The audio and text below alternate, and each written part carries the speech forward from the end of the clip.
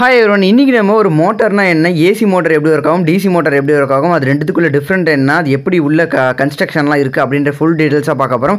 இது ஃபுல் டீட்டெயில்ஸாக பார்க்க போகிறோம் அப்படின்னோன்னா அதுக்குள்ளே வந்து ஸ்டாட்டர், ரோட்டர், ஆர்மேச்சர், காம்போனன்ட்ஸ்லாம் இருக்கும், கம்யூட்டேட்டர்லாம் இருக்கும். அதை வச்சு தான் இந்த ஒர்க் ஆகுது அப்படின்ற மாதிரி டெக்னிக்கலாக பார்க்காம ஃபுல் அண்ட் ஃபுல் எக்ஸாம்பிளோட லைவாக ரொம்ப சிம்பிளாக யார் வேணாலும் புரிஞ்சுக்கிற மாதிரி தான் நம்ம பார்க்க போகிறோம். உங்களுக்கு ஒரு டிசி மோட்டர் ஏசி மோட்டருக்குள்ள டிஃப்ரென்ஸ் மட்டும் சும்மா என்னன்னு தெரிஞ்சால் போதும், இது என்ன அது என்னன்னு புரிஞ்சால் மட்டும் போதும் அப்படின்னா இந்த வீடியோட எண்டிங்கில் ஒரு சம்மரி மாதிரி ஒரு 2 நிமிஷத்தில் சொல்லியிருப்பேன், ஒரு வித் ஒரு எக்ஸாம்பிளோட. அதை நீங்கள் பாருங்கள், உங்களுக்கு கண்டிப்பாக புரியும். இல்லை எனக்கு ஃபுல் டீட்டெயில்ஸே எனக்கு உள்ள என்ன நடக்குதுன்னு தெளிவாக புரியணும் அப்படின்னா இந்த வீடியோ ஸ்கிப் பண்ணாமல் பாருங்கள், கண்டிப்பாக உங்களுக்கு யூஸ்ஃபுல்லாக இருக்கும். இதுக்கு முன்னாடியே நம்ம கரண்ட்னா என்ன, வோல்டேஜ்னா என்ன, ஏசி கரண்ட் என்ன, டிசி கரண்ட் என்னன்றதுல ஒரு வீடியோவில் பார்த்துருந்தோம். அந்த வீடியோ பார்த்துட்டு வந்துருங்க, அப்படின்னா தான் இந்த வீடியோ உங்களுக்கு புரியும். ஏன் அப்படின்னா எலக்ட்ரிசிட்டி அப்படின்னா என்னன்னு தெரிஞ்சால் தான் அந்த எலக்ட்ரிசிட்டியில் ஒர்க் ஆகிற எல்லா அப்ளைன்ஸையும் புரிஞ்சிக்க முடியும். ஸோ அந்த வீடியோ பார்க்கலாம், அந்த வீடியோ பார்த்துட்டு வந்துருங்க. அந்த வீடியோ உங்களுக்கு வேணும் அப்படின்னா Manimaran-tech எலக்ட்ரிசிட்டின்னு சர்ச் பண்ணுங்கள், அந்த வீடியோ வரும். அந்த வீடியோ பார்த்துட்டு அதுக்கப்புறம் இந்த வீடியோ பாருங்கள், அப்போ தான் புரியும். அப்படி இல்லைனாலும் புரியும், ஓரளவுக்கு தான் புரியும். இந்த வீடியோ உங்களுக்கு கண்டிப்பாக இன்ட்ரெஸ்டிங்காக இருக்கும்னு நம்புகிறேன். முடியாதுன்னு இருக்க விஷயத்தை முடியும்னு நினச்சா தான் முடியாதுன்னு இருக்க விஷயமே ஒரு நாள் முடியும். வாங்க இந்த வீடியோக்குள்ள போகலாம்.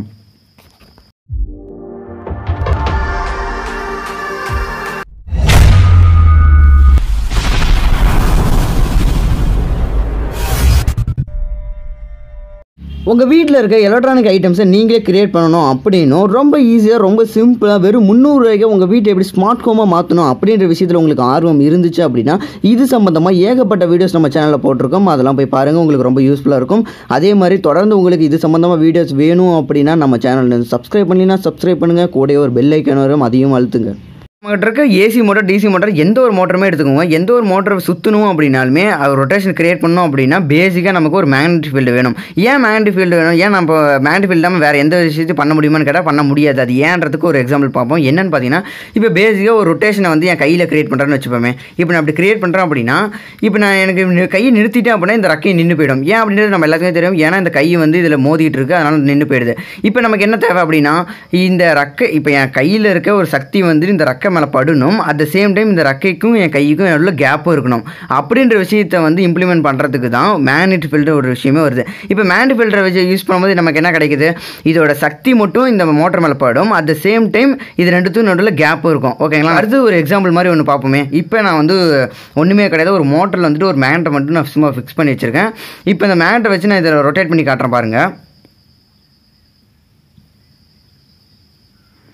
இப்போ பார்த்தோம் அப்படின்னா முன்னே நான் எப்படி வந்துட்டு என் கையை வச்சு நான் சுற்றணும் அதே மாதிரி தான் இப்போயும் நான் பண்ணுறேன். இப்போ வந்து நான் ஒரு மேக்னெட்டிக் ஃபீல்டை யூஸ் பண்ணி பண்ணுறேன். இப்போ நான் மேக்னெட்டிக் ஃபீல்டை யூஸ் பண்ணி நான் பண்ணும்போது என்ன நடக்குதுன்னு பார்த்தீங்கன்னா இந்த மேக்னெட்டிக் ஃபீல்டோட ஃபீல்டு, அதாவது இதோட சக்தி வந்துட்டு இந்த ரக்க மேலே படுது. ஆனால் இது ரெண்டுத்துக்கும் நடுவில் கேப் இருக்கிறதுனால இந்த ரொட்டேஷன் தொடர்ச்சியாக சுற்றிட்டே இருக்குது. ஓகேங்களா, இப்போ இதுலேருந்து நம்ம தெரிஞ்சுக்க வேண்டிய விஷயம் அப்படி என்னென்னா ஒரு ரொட்டேஷன் அப்படின்றது கிரியேட் பண்ணணும் அப்படின்னா அதுக்கு கம்பல்சரி மேக்னெட்டிக் ஃபீல்டு அப்படின்றது அவசியம். ஓகேங்களா, மேக்னெட்டிக் ஃபீல்டை வச்சு மட்டும்தான் பண்ண முடியும். ஓகேங்களா, இப்போ நம்ம ஒன்று அடுத்தது பார்ப்போம். இப்போ நான் மேக்னெட்டிக் ஃபீல்டு வச்சு கிரியேட் பண்ணிட்டேன். இப்போ கிரியேட் பண்ண அப்படினால இது இப்போ நான் கையை வச்சு நான் சுற்றினேன், அதே மாதிரி இப்போ நான் எப்பயுமே இப்படி சுற்றிட்டு இருக்க முடியுமான்னு கேட்டால் முடியாது. அதுக்காக தான் நம்ம என்ன பண்ணுறோம் அப்படின்னா இந்த மேக்னெட்டை நம்ம ரெண்டாக பிரித்து நம்ம இந்த 2 சைடு இப்போ நான் வச்சுக்கிறோம். 2 சைடு வச்சுட்டு இப்போ நான் வந்து இப்படி சுற்றுமான்னு கேட்டால் அப்பயும் சுற்றாது. ஏன் சுற்றாதுன்னும் போது நம்ம சிம்பிளாக எதுவுமே தெரியும். இப்போ நான் எந்த ஒரு விஷயமே இதில் பண்ணலாம், அதனால் சுற்றலை. ஆனால் இந்த ஒரு விஷயத்தில் நான் இப்போ இதில் வந்து ஒரு விஷயத்தை நான் இம்ப்ளிமெண்ட் பண்ணணும். அதுக்கு என்ன பண்ணணும் அப்படின்னா பேசிக்காக மேக்னெட்டில் என்ன இருக்கும், நார்த் போல் சவுத் போல் 2 விஷயம் இருக்கா. அப்போ நார்த் போல் சவுத் போல்ன்ற விஷயத்தை வச்சு தான் மேக்னெட்டிக்கை வந்து நம்ம யூஸ் பண்ண முடியும். அப்படின்னும் போது இப்போ எனக்கு இருக்குது. இப்போ இந்த இடத்துல வந்துட்டு நான் ஒரு இந்த இடத்துல ஒரு நார்த் போல் இருக்குது அப்படின்னா இந்த இடத்துல சவுத் போல் இருக்குன்னு வச்சுப்போங்களேன். இப்போ இந்த நார்த் போல் சவுத் போலும் நான் அடிக்கடி ஸ்வாப் பண்ணிகிட்டே இருக்கணும். ஸ்வாப் பண்ணுறேன் அப்படின்னா மாற்றிக்கிட்டே இருக்கணும். அந்த மாற்றுற விஷயத்தை நான் இம்ப்ளிமெண்ட் பண்ணணும் அப்படின்னா இந்த பர்மனெண்ட் மேக்னெட்டால் பண்ண முடியாது. பர்மனெண்ட் மேக்னெட்னா இப்போ நான் இருக்க அந்த மேக்னெட், இந்த மேக்னெட்டில் வந்து பர்மனெண்ட்டாக எப்பயுமே மேக்னெட்டிக் ஃபீல்டு இருந்துகிட்டே இருக்கும். அதை தான் பர்மனெண்ட் மேக்னெட்ன்றது. இந்த மேக்னெட்டால் பண்ண முடியும் அப்படின்னா ஒரு காயில்னால், அதாவது வைண்டிங் காயில்னால் இந்த மாதிரி வைண்டிங், இந்த காயில் தான் வந்து நான் சொல்கிறேன். இப்போ இந்த காயிலில் வந்து ஒரு பேசிக் பிரின்சிபல் என்ன, ஒரு கரண்ட்டுன்றது ஃப்ளோ ஆஃப் எலக்ட்ரான்ஸ். இப்போ ஒரு இயற்கையாகவே இருக்க விஷயம் என்னன்னு பார்த்தீங்கன்னா இந்த ஃப்ளோ ஆஃப் எலக்ட்ரான்ஸு ஒரு கம்பி வழியாக ஃப்ளோ ஆகும்போது, ஒரு காயில் வழியாக ஃப்ளோ ஆகும்போது அதுலேருந்து ஒரு மேக்னெட்டிக் ஃபீல்டு ப்ரொடியூஸ் ஆகும். இப்போ நான் ஆர்டிஃபிஷியலாக ஒரு மேக்னெட்டிக் ஃபீல்டு ப்ரொடியூஸ் பண்ணும்போது அதில் இருக்க அந்த நார்த் போல் சவுத் போல் நான் தானே ஆர்டிஃபிஷியலாக கிரியேட் பண்ணுறேன். அப்படின்னும் போது எந்த இடத்துல நார்த் போல் வரணும், எந்த இடத்துல சவுத் போல் வரணும் அப்படின்ற விஷயத்தை நம்மளே கிரியேட் பண்ண முடியும். ஓகேங்களா, என்னதான் நம்ம 2 பக்கமும் 2 காயிலை வச்சு நான் வந்து மேக்னெட்டிக் ஃபீல்டு வந்து நார்த் போலையும் சவுத் போலையும் ஸ்வாப் பண்ணிகிட்டே இருந்தாலும் எனக்கு இந்த ரொட்டேஷன் நடக்குமான்னு கேட்டால் நடக்காது. நான் இப்போ ஒரு எக்ஸாம்பிளோட பார்ப்போம். இப்போ என்னன்னு பார்த்தோம்னா ஒரு காயிலே சும்மா நம்ம வச்சுக்கிட்டோம். இது ஒரிஜினல் காயில் கிடையாது, நான் சும்மா ஒரு காப்பர் கம்பி வச்சுருக்கேன். இப்போ 2 பக்கமும் 2 காயில் வச்சுட்டேன். இது 2 வந்து நான் கனெக்டிங்கில் இருக்கும். இதில் வந்து நம்ம ஏசி கரண்ட்லேருந்து ப்ளஸ் மைனஸ் 2 இருக்கும்ல, அதாவது ஃபேஸ் நியூட்ரல் சொல்கிறேன். இப்போ இதில் ஃபேஸை கொடுக்குறேன், இது வந்து நியூட்ரலில் கொடுத்துட்டேன். 2த்துக்கும் கனெக்ஷன் இருக்குது. எனக்கு வந்து இப்போ நான் இதில் நார்த் போல் இதில் சவுத் போலும் ப்ரொடியூஸ் ஆகிட்டு இருக்குன்னு வச்சுப்போம். இப்போ ஒரு பேச்சுக்கு தான் சொல்கிறேன். இப்போ ப்ரொடியூஸ் ஆகிட்டு இருக்கும் போது எனக்கு இந்த ரொட்டேஷன் நடக்குமான்னு கேட்டால் நடக்காது. ஏன் நடக்காதுன்றது நம்ம எல்லாத்துக்கும் பேசிக்காக புரியும். ஏன்னா எனக்கு இந்த இடத்துல நான் ஒரு இடத்துல தான் அந்த மேண்ட் வச்சிருக்கேன். மேண்ட் இந்த இடத்துல ஒரு இடத்துல தான் வைக்கும் போது எனக்கு இந்த ரொட்டேஷன் நடக்குமான்னு கேட்டால் நடக்காது. இங்கே இடத்துல நார்த் போல் இது 2த்துக்கு நடுவுலேயே ஏகப்பட்ட கேப்ஸ் இருக்குங்களா. இப்போ இந்த இடத்துல ஒரு மேண்ட் தான் இருக்குது. எனக்கு இந்த இடத்துல அட்ராக்ட் ஆகுது அப்படின்னா அடுத்து இந்த மேண்ட் வரைக்கும் இவ்வளோ கேப் இருக்குது. அதனால் எனக்கு இந்த ரொட்டேஷன் நடக்காது. அதனால இப்போ நான் என்ன பண்ணுறேன் அப்படின்னா, இப்போ எனக்கு ஒரு ரவுண்ட் ஷேப்பில் இருக்க ஒரு மேண்ட் வச்சா எனக்கு நடக்குமான்னு கேட்டால் அங்கேயும் நடக்காது. ஏன் அப்படின்னு பார்த்தோம்னா, இப்போ பாருங்கள் நீங்களே, எனக்கு எந்த ரொட்டேஷனுமே நடக்கலை. இது இயற்கை. இதெல்லாம் வந்து நம்ம ஏன்னுலாம் சொல்ல முடியாது. ஓகேங்களா. அதுக்கு நம்ம என்ன பண்ணுறோம் அப்படின்னா, இப்போ ஒரு கன்ஸ்ட்ரக்ஷன் பண்ணுறோம். என்னென்னு பண்ணுங்க பாருங்கள்.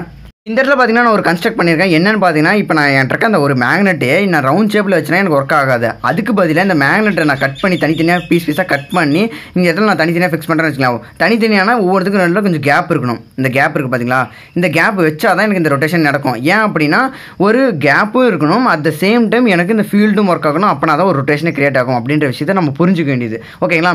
இப்போ பாருங்கள் எனக்கு ஒரு ரொட்டேஷன் கிரியேட் ஆகுதுன்னு பார்ப்போம். இப்போ பார்த்தீங்கன்னா எனக்கு ரொட்டேஷன் கிரியேட் ஆகுது. ஓகேங்களா.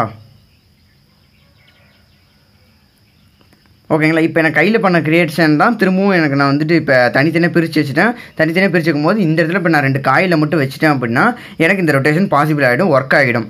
இப்போ நம்ம பார்த்த விஷயம் தான் அப்படியே ரியல் டைமாக எங்கே இருக்குது அப்படின்றத நம்ம பார்க்கலாம் வாங்க. இப்போ இது அப்படியே நம்ம கொஞ்சம் தள்ளி வச்சுப்போம். இப்போ பாருங்கள், இது பார்த்திங்க அப்படின்னா ஒரு ஏசி மோட்டார் ஒரு ஆல்டர்னேட்டிவ் மோட்டாரில் எடுத்து கழட்டி வச்சுருக்கேன்.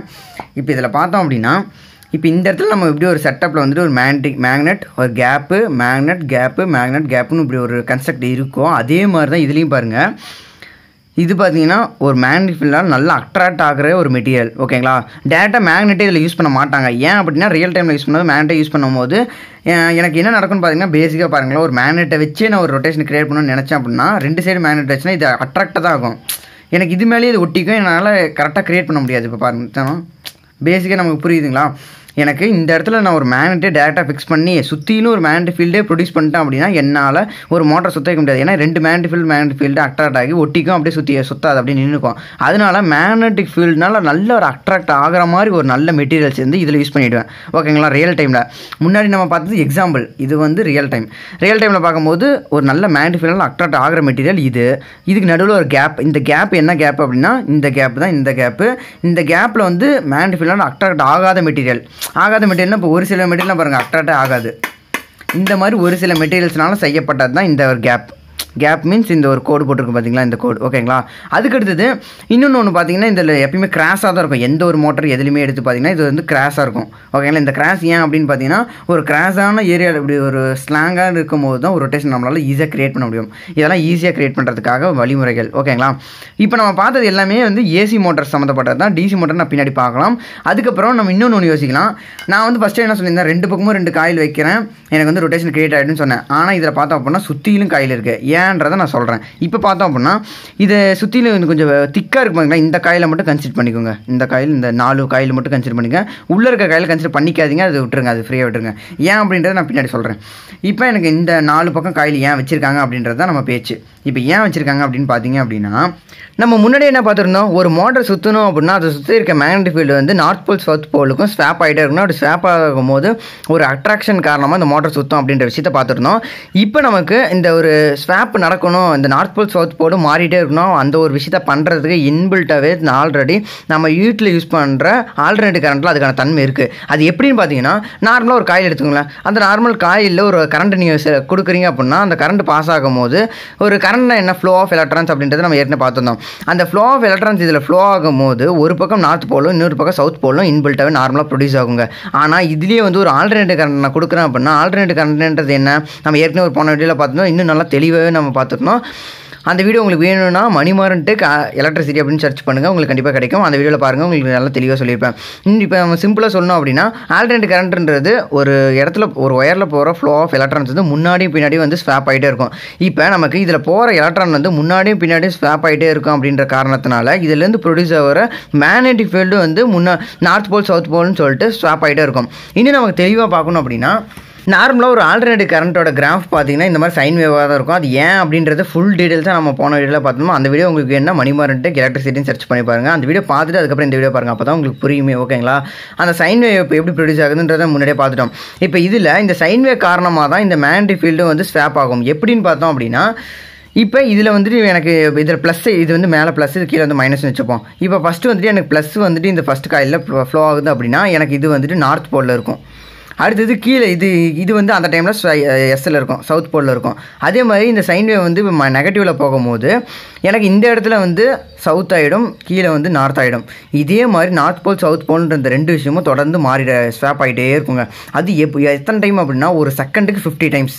அதுதான் 50 ஹெர்ட்ஸ். நம்ம வீட்டில் யூஸ் பண்ணுற கரண்ட்டோட 50 ஹெர்ட்ஸ்ன்றதுனால இதுவும் வந்து 50 டைம்ஸ் வந்து ஸ்வாப் ஆகிட்டே இருக்கும். இதுக்குள்ளே இந்த காயிலோட கன்ஸ்ட்ரக்ஷன் எப்படி இருக்குன்னு பார்த்தீங்கன்னா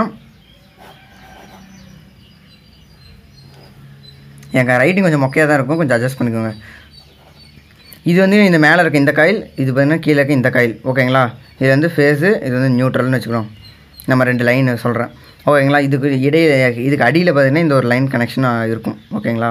இப்போ இதில் வந்துட்டு எனக்கு ஃபஸ்ட்டு சைக்கிள் போகும்போது சவுத்து நார்த்துன்னு இருக்குது. திரும்ப வந்து அடுத்து எனக்கு இந்த கீழே சைக்கிள் வரும்போது எனக்கு இங்கே வந்து நார்த்து, இங்கே வந்து சவுத்துன்னு மாறுது. இந்த மாதிரி 50 டைம்ஸ் வந்து ஒரு செகண்டுக்கு மாறிட்டே இருக்கும். ஓகேங்களா?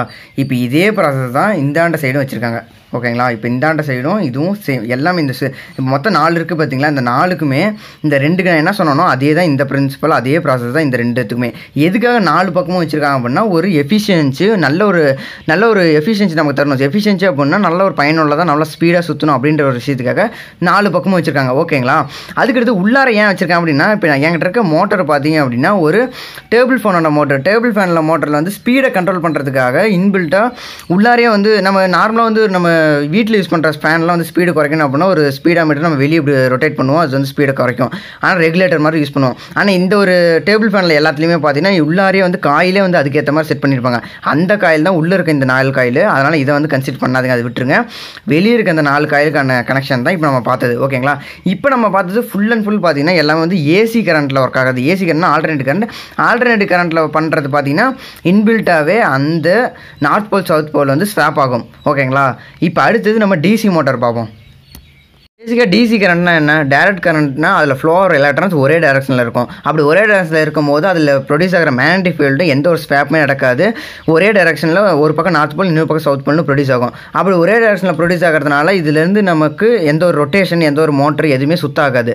ஆனால் அந்த ஒரு விஷயத்தை ஓவர் கம் பண்ணணும் அப்படின்றதுக்காக தான் இதில் கம்யூட்டேட்டர் அப்படின்ற விஷயத்தையும் யூஸ் பண்ணுறோம். கம்யூட்டேட்டர்னால் என்னமோ எதான்னு கிடையாது, ஒன்றும் கிடையாது. இதில் சும்மா இந்த ஒரு சின்னதாக ஒரு ப்ரஷ் மாதிரி யூஸ் பண்ணுறாங்களே, இது பார்த்திங்கன்னா ஒரு கம்பி. ஆனால் இது வந்து ரொம்ப சின்ன மோட்டர், அதனால் இதில் வந்து கம்பி மாதிரி யூஸ் பண்ணுறாங்க. இன்னும் நமக்கு சைஸ் பெருசாக கார்பன்னால் செய்யப்பட்ட ஒரு ப்ரஷ் யூஸ் பண்ணுவாங்க. அந்த ப்ரஷ் பேர் தான் வந்துட்டு கம்யூட்டேட்டர். அதாவது அந்த ப்ரஷ்ஷோட சேர்த்து இந்த செட்டப் பேர் கம்யூட்டேட்டர். தனியாக சொன்னால் ப்ரஷ்ஷு. ஓகேங்களா? அந்த கம்யூட்டேட்டர் பண்ணுற வேலை தான் என்னென்னு பார்த்தீங்கன்னா இந்த டிசி கரண்ட்டையும் வந்துட்டு ஏசி கரண்ட்டாக கிட்டத்தட்ட வேலை செய்ய வைக்கும். அது எப்படின்றத பார்ப்போம். இப்போ பார்த்தீங்க அப்படின்னா இப்போ இந்த மோட்டரில் பாருங்கள், இதில் சென்டரில் ஒரு கோடு மாதிரி இருக்குது பார்த்தீங்களா? இங்கே ஒரு கோடு, இங்கே ஒரு கோடு, இங்கே ஒரு கோடுன்னு சொல்லிட்டு மொத்தம் 3 கோடு இருக்கும். அந்த 3 கோடுக்கும் இந்த 3 காயில் தனித்தனியாக இருக்குங்க. இப்படி தனித்தனியாக இருக்கும் போது இதில் பாருங்கள், இப்போ இதில் என்ன நடக்குன்னு பார்த்தீங்கன்னா இதில் ஒரு பக்கம் வந்து நார்த் போலும், இன்னொரு பக்கம் வந்து சவுத் போலும் வந்து ஃபிக்ஸ்டாக இருக்கும். இதில் எந்த ஸ்வாப்பிங் நடக்காது. ஆனால் இப்போ நம்ம என்ன பண்ண போகிறோம் அப்படின்னா இதில் நம்ம கொடுக்குற கரண்ட்டு பார்த்தீங்களா? இதில் நம்ம கொடுக்குற கரண்ட்டை வந்து நம்ம ஸ்வாப் பண்ண போகிறோம். எப்படி ஸ்வாப் பண்ணணும் பார்த்தோம்னா இந்த கம்யூட்டேட்டர் வச்சு தான். இந்த கம்யூட்டர் மீன்ஸ் இந்த ப்ரஷ்ஷை வச்சு நம்ம என்ன பண்ண போகிறோம் அப்படின்னு பார்த்தீங்கன்னா இந்த ப்ரஷ்ஷில் பார்த்தீங்கன்னா 3 கோடு இருக்குன்னு நான் முன்னாடியே சொல்லியிருந்தேன். அப்படி 3 கோடுக்கு ஏற்ற மாதிரி இதில் ஃபஸ்ட்டு டைம் வந்து இதில் மோதும். இதில் பார்த்தீங்கன்னா ஒரு டைமில் 2 காயிலுக்கு மட்டும் தான் கரண்ட் போகும். இப்போ 2 காயிலுக்கு மட்டும் கரண்ட் போகும். எப்படி அப்படின்னு பார்த்தீங்கன்னா அதுதான் இந்த ப்ரஷ்ஷு காரணமாக நீங்கள் வந்து ரியல் டைமாக ஏதாச்சும் உங்கள்கிட்ட ஒரு மோட்டர் இருந்துச்சுன்னா அதை கழட்டி பாருங்கள், அப்போ தான் உங்களுக்கு புரியும். நான் வந்து இங்கே வாயில் சொன்னாலும் அது ரியல் டைமாக உங்களோட கையில் எடுத்து எக்ஸ்பீரியன்ஸ் பண்ணும்போது தான் உங்களுக்கு நல்லா புரியும். ஓகேங்களா? இப்போ நமக்கு 2 காயிலில் மட்டும்தான் அட்டன் டைமில் வந்து கரண்ட்டே போகும். அப்படி காயிலில் கரண்ட்டு போகும்போது எனக்கு வந்து இப்போ இதில் வந்து நார்த் போலும் இதில் வந்து சவுத் போலும் ப்ரொடியூஸ் ஆகும். எனக்கு இங்கே ஆல்ரெடி இருக்கிறது இங்கே ஒரு சவுத் போல் இங்கே ஒரு நார்த் போல். ஓகேங்களா? அப்படின்னும் போது எனக்கு இதில் வந்து ஒரு சவுத் போல் ப்ரொடியூஸ் ஆகுதுன்னா இங்கே ஆல்ரெடி இருக்கிறது ஒரு சவுத் போல், இந்த சவுத் போல் அட்ராக்ஷன் இப்படி ஒரு லைட்டாக மூவ் ஆகும். இப்படி லைட்டாக மூவ் ஆகும்போது அடுத்த இந்த ஒரு கம்பி வந்து எனக்கு இந்த ப்ரஷ்ஷில் அடுத்த இது மோதுது. அப்படின்னும் போது எனக்கு இதுலேருந்து கட் ஆகிட்டு திரும்ப இதில் வந்து கரண்ட் பாஸ் ஆகும். இந்த காயில் கரண்ட் பாஸ் ஆகும்போது இதுலேருந்து ஒரு நார்த் போல் ப்ரொடியூஸ் ஆகுதுன்னா இங்கே ஆல்ரெடி ஒரு நார்த் போல் இருக்குது, இதை அடுத்த ஒரு ரொட்டேஷனை க்ரியேட் பண்ணுது, கொஞ்சோண்டு க்ரியேட் ஆகும். அடுத்து திரும்ப எனக்கு இது வந்து ரொட்டேஷன் ஆகும்போது எனக்கு இந்த ப்ரஷ் வந்து இந்த வேறு ஒரு இதில் மோதுது. இந்த வேறு இதில் மோதும் போது அடுத்து இந்த காயிலுக்கு போகிற கரண்ட்டு ஸ்டாப் ஆகிடும். அடுத்து இந்த காயிலில் கரண்ட்டு போக ஆரம்பிக்கும். அப்படியே போக ஆரம்பிக்கும். இங்கே சவுத் போல் ஆரம்பிக்கும், இங்கே நார்த் போல் ஆரம்பிக்கும். இங்கே நார்த் போல் இருக்கிறதுனால இதை அட்ராக்ட் பண்ணும், இங்கே சவுத் போல் இருக்கிறதுனால இதை அட்ராக்ட் பண்ணும். இப்படி ஒரு ரொட்டேஷனாக இப்படி இதே ஒரு ரியாக்ஷன் தொடர்ந்து நடந்துகிட்ருக்கு. இப்படி தான் பார்த்தீங்கன்னா இந்த டிசி மோட்டர் ஒர்க் ஆகுது. இந்த விஷயம் உங்களுக்கு புரியல அப்படின்னா திரும்பவும் இந்த வீடியோ ரிவைண்ட் பண்ணி ஃபஸ்ட்லேருந்து பாருங்கள், கொஞ்சம் உங்களுக்கு இது சிம்பிளாக புரியும். ஓகேங்களா? ரொம்ப சிம்பிளாக சொல்லணும்னா ஒன்றுமே இல்லைங்க. அந்த மேக்னெட்டிக் ஃபீல்டு வந்துட்டு நார்த் போல் சவுத் போல்னு வந்து ஸ்வாப் ஆகணும். அந்த ஸ்வாப் ஆகிற கண்டிஷன் பண்ணுறது தான் பார்த்தீங்கன்னா இந்த ஒரு மோட்டர் ஒர்க் ஆகிறதுக்கான ஒர்க்கிங்கே. ஓகேங்களா? இந்த ஏசி மோட்டர் டிசி மோட்டர் இந்த ரெண்டுத்துக்கு உள்ள டிஃப்ரென்ஸை புரிஞ்சுக்கிறதுக்கு ஒரு விஷயம் பார்ப்போம். இப்போ இந்த நான் டிசி கரண்ட் இதில் கொடுக்குறேன், இந்த மோட்டர் சுற்றுது அப்படின்னு சொன்னால் உங்களுக்கு அந்த டிஃப்ரென்ஸ் ஒன்றுமே தெரியாது. ஆனால் இந்த மோட்டர் நான் சுற்றும் போது இதுலேருந்து ப்ரொடியூஸ் ஆகலாம் அந்த கரண்ட்டை வச்சு நான் உங்களுக்கு ஒரு டிஃப்ரென்ஸ் காட்டுறேன். பாருங்கள், இப்போ நான் வந்து இதை வந்து ஒரு டிசி மோட்டரில் கனெக்ட் பண்ணியிருக்கேன், அதாவது டேரக்ட் கரண்ட் மோட்டரில் கனெக்ட் பண்ணியிருக்கேன். இப்போ டேரக்ட் கரண்ட் எப்படி ஒர்க் ஆகுதுன்னு பாருங்களேன். இப்போ நான் இதை ரொட்டேட் பண்ணுறேன். இது எந்த ஃபேக்லாம் இது இல்லை, இது ஒரு மோட்டர்லேருந்து இது கனெக்ட் பண்ணியிருக்கேன், அவ்வளோதான். ஓகேங்களா? இப்போ நான் ஒரு டைரெக்ஷன் அப்படி சுற்றுறேன் அப்படின்னா எனக்கு பாருங்கள் இந்த இடத்துல 3 வோல்ட் ப்ரொடியூஸ் ஆகுதுங்களா? இப்போ இது அப்படியே நான் ரிவர்ஸில் சுத்தம் பாருங்கள். இப்போ எனக்கு -1 வோல்ட் ப்ரொடியூஸ் ஆகும் பாருங்கள்.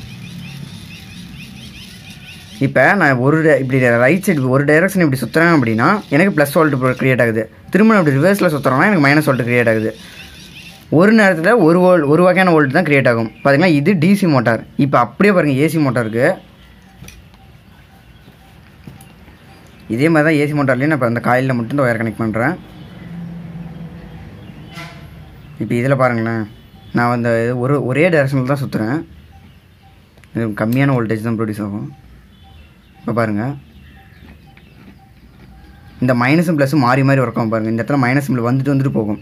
அதாவது ஏன்னா இது ஆல்டர்னேட்டிவ் கரண்ட். நான் இது ஒரே டைரெக்ஷனில் தான் சுற்றுறேன். ஓகேங்களா? இப்போ நான் ஒரே கிளாக் வைஸ் ஒரே டைரெக்ஷனில் அப்படி நான் சுற்றினாலுமே எனக்கு இதுலேருந்து ப்ரொடியூஸ் ஆகிற வோல்டேஜ் பார்த்தீங்க அப்படின்னா எனக்கு மாறி ப்ளஸ் மைனஸ் மாறிட்டே இருக்கும். ஓகேங்களா? இது மாற்றம் வர்றதுக்கு ஏன் காரணம் அப்படின்னா இதில் அந்த கம்யூட்டேட்டர்ன்ற ஒரு விஷயம் இல்லை. கம்யூட்டேட்டர் மீன்ஸ் அந்த ப்ரஷ் இல்லை, இதோட டெக்னிக்கல் வேறு. அந்த என்ன டெக்னிக்கல் அப்படின்றது தான் இவ்வளோ ஒரு வீடியோவை நம்ம பார்த்துருந்தோம். ஓகேங்களா? டிசி மோட்டாரில் பிரஷ்டு மோட்டார் மட்டும் தான் இருக்கான்னு கேட்டால் கண்டிப்பாக கிடையாது. பிரஷ்லெஸ் மோட்டார்ஸ் நிறையா இருக்குது. அந்த பிரஷ்லெஸ் மோட்டார்ஸ் தான் பார்த்தீங்கன்னா இதெல்லாம் இந்த மாதிரி இருக்கிறது எல்லாமே பிரஷ்லெஸ் மோட்டார். இது எப்படி ஒர்க் ஆகும்? இதில் வந்துட்டு அந்த மேக்னெட்டிக் ஃபீல்டு வந்து நார்த் போல் சவுத் போல் எப்படி ஸ்வாப் ஆகும்னு கேட்டிங்கன்னா இந்த மாதிரி பிரஷ்லெஸில் இருக்க டிசி மோட்டார் எல்லாத்துலேயுமே பார்த்தீங்கன்னா கம்பல்சரி ஒரு சர்க்யூட் வச்சுருப்பாங்க. ஓகேங்களா? இதுதான் சர்க்யூட்டு. இதில் வந்து ஐசிஸ் வச்சுருப்பாங்க. இந்த ஐசி தான் வந்து பார்த்திங்கன்னா இந்த ஒரு வேலையை செய்யும். ஓகேங்களா? இந்த வந்து கரண்ட்டை ஸ்வாப் பண்ணுறதுக்கான வேலைகளை செய்யும். கிட்டத்தட்ட நம்ம கொடுக்குற டிசியை ஏசியை கிட்டத்தட்ட மாற்றும். கம்ப்ளீட் ஏசி கிடையாது, கிட்டத்தட்ட இந்த மோட்டர் சுற்றுறதுக்கு தேவையான அளவாக ஏசியாக மாற்றும். இதில் ஆனால் ஒரு சில நிறைய டிஸ்அட்வான்டேஜஸ்லாம் நிறையா இருக்குது. ஓகேங்களா? அடுத்தது இன்னும் நம்ம ஒன்று சொல்ல மறந்துட்டேன். என்னென்னு பார்த்தீங்கன்னா இந்த ஒரு ஏசி மோட்டர் ஒர்க் ஆகும்னா இது மட்டும் பத்தாது, இது கூட வந்து ஒரு கண்டென்சர் யூஸ் பண்ணுவாங்க. கண்டென்சர் மீன்ஸ் கெப்பாசிட்டர், இந்த மாதிரி விஷயங்கள் யூஸ் பண்ணுவாங்க. அது எதுக்கு அப்படின்ற விஷயம் நான் தனியாக இன்னொரு வீடியோவில் சொல்கிறேன். அந்த வீடியோ உங்களுக்கு வேணும் அப்படின்னா Manimaran-tech கெப்பாசிட்டர்னு போடுங்க, இல்லை Manimaran-tech கண்டென்சர்னு போடுங்க. கண்டிப்பாக உங்களுக்கு அந்த வீடியோ வரும்.